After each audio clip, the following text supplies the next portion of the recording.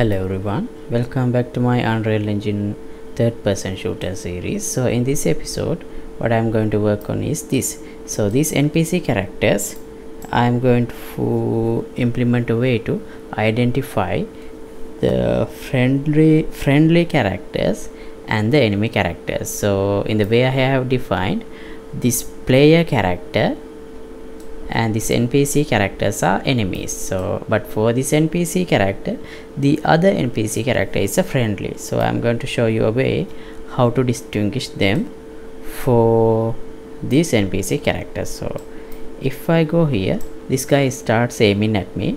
That's because he identified me as an enemy. But before I go there, if I play the game from here, you can see this other NPC guy is already within the vision radius, sight radius of this NPC character, but he is not aiming at him because he is a friendly to him. So but he can identify me as an enemy. So that's what I am going to show you today. And as always, this episode is sponsored by these generous patrons. Thank you very much for the support you guys are giving me. Right, so at the moment for these NPC characters and also the player character has the same skin, so therefore to make them a little bit different, I'll go to player character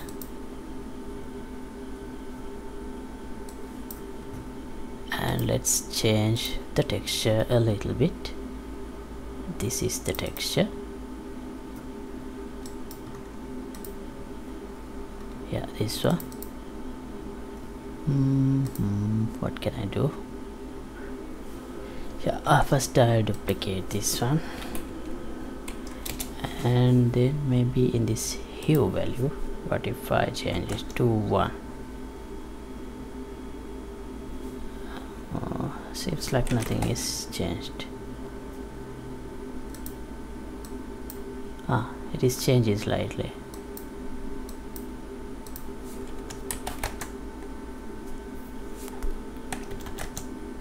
No.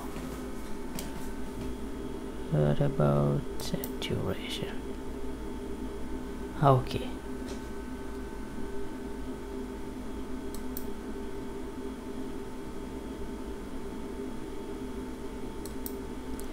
What else I can change? Oh, that's not good.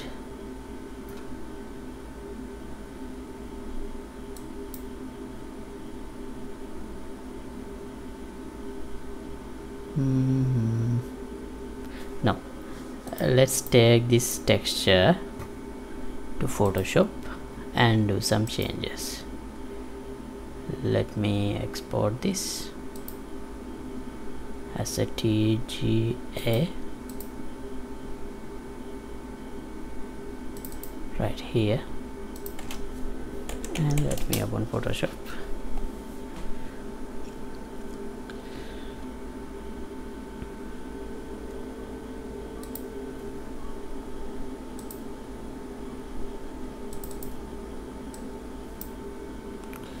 Right, this is the texture. Let me open. Right, and let's go to adjustment, hue, saturation.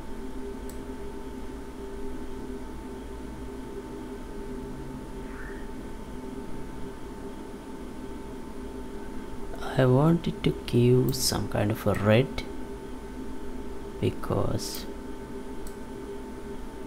they are enemies.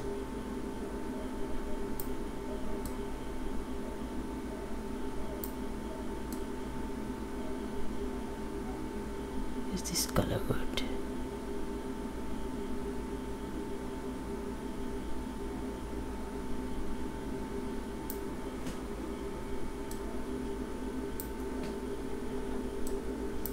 I think this is good.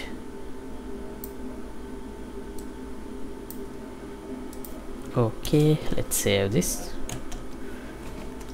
and re-import that into the project. Right, now not for the player, for the player I'll keep the same skin, but for the enemy character, for the NPC character, I'll change the texture.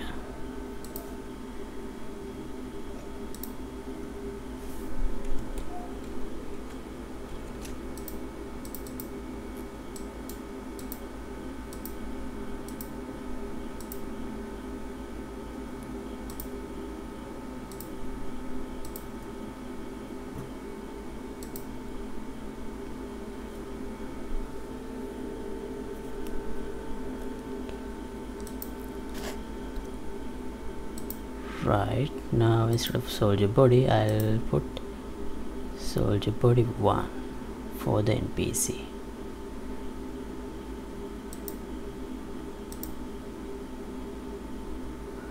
Wait, why is it white? Oh, soldier body diffuse 1. Okay, that's the material I should use. Soldier body 2.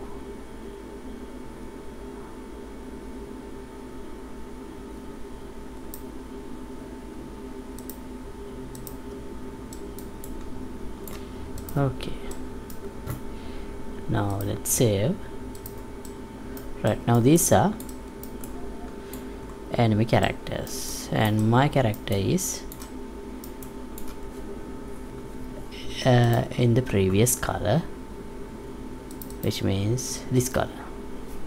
Alright, so now the problem I want to do address is this. So if I place this character here and play the game, you can see this guy is aiming towards, no, it shouldn't aim toward me. Yeah, if I start the game from this side, now you can see this guy is aiming. That's because this guy can see the other NPC character, but he shouldn't move at that, he shouldn't aim at that character because he's not an enemy guy. For him this is an ally. So we need to define a way to distinguish enemies and allies. So for that I'm gonna, yeah, let me open soldier, and here we have this BPI character interface. So inside the CH soldier I'll add a variable, I'll call it team ID, let's call it, and I'll change the variable type to integer, so the default value would be 0. And then in the BPI character interface I'll add another function is enemy.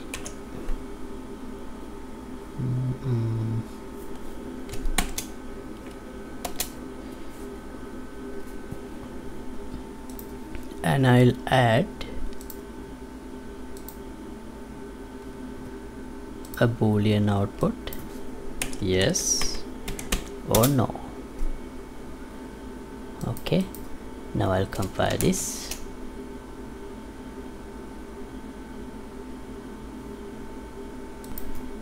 And then inside the CH soldier I should have that function. No, not yet, I need to compile. Right, is enemy.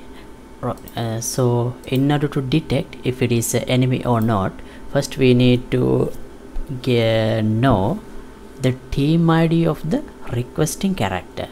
So therefore I need to add another input here in the type of integer. Let's call it team ID.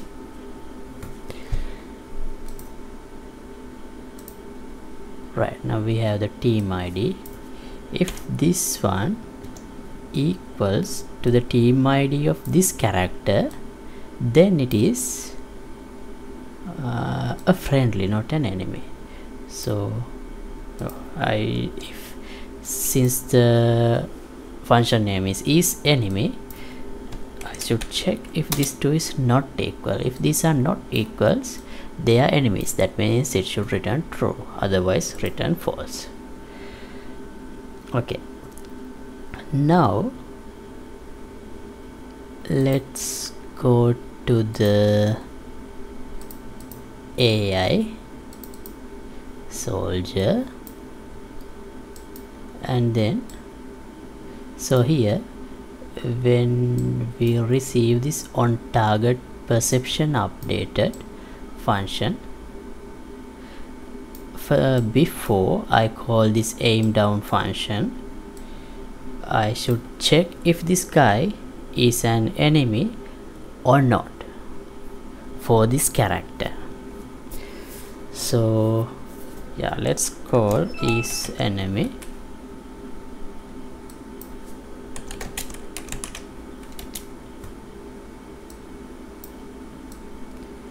On that character, but then again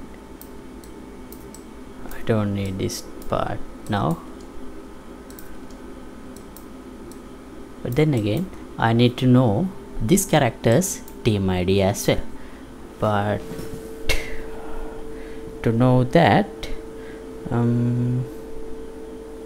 I need another interface method, get team ID. Output should be integer. Team ID. Now in the ch soldier,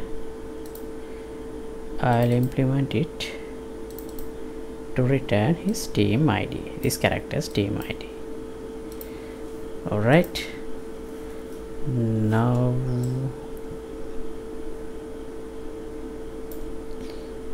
here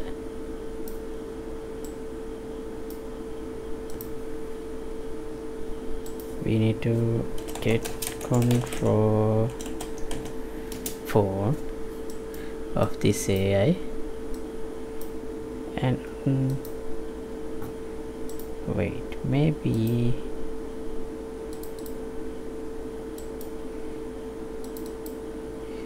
maybe we can do it in a proper way. Since I have to frequently use this get controlled phone, I think I'll use this method once.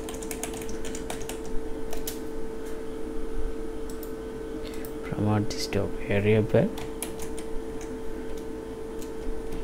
bp for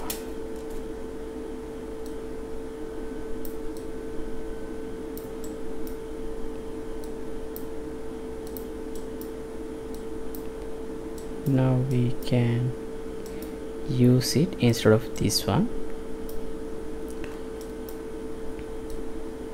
For now I'll use this one here and get team ID.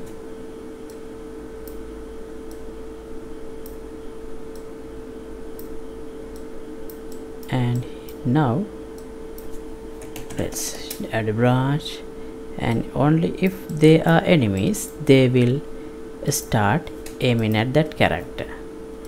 Let's see if this is working or not.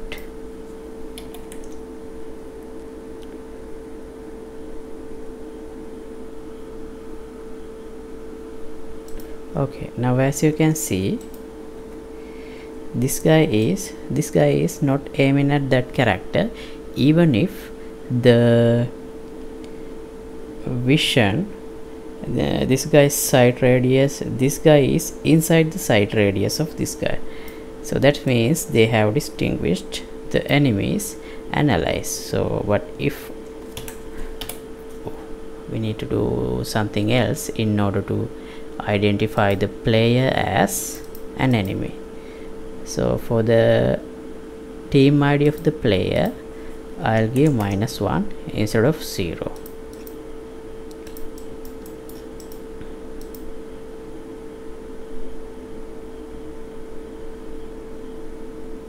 Now this character should be able to identify player as an enemy. So if I go inside here, wait, it's not working. I'm not recognized as an enemy. Why is that? Let me check.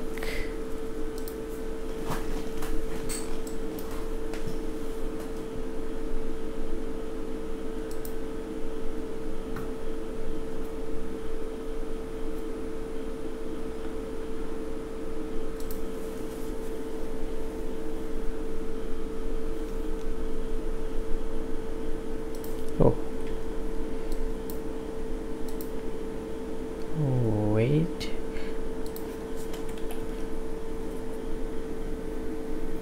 why is it capital here? No.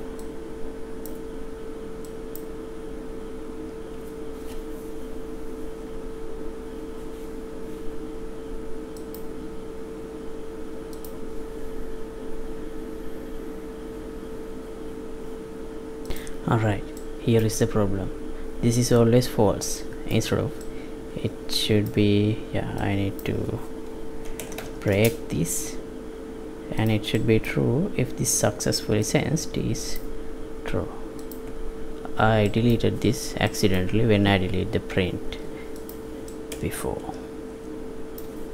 Now it should work. Let's see. Okay, now yeah, this guy is seeing the other guy, but he's not aiming. If I go here, now he is aiming at me. Right.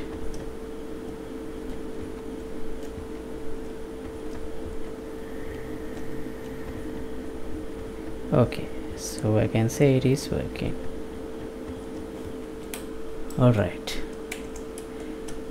And I'll stop this episode at this point. So I'll make the source code available through my Patreon page. If you are a patron, you can freely download it, and if you like to support my work, you can get the membership of my Patreon club. Link would be in the description below. And thank you very much for watching. See you in the next episode. Goodbye.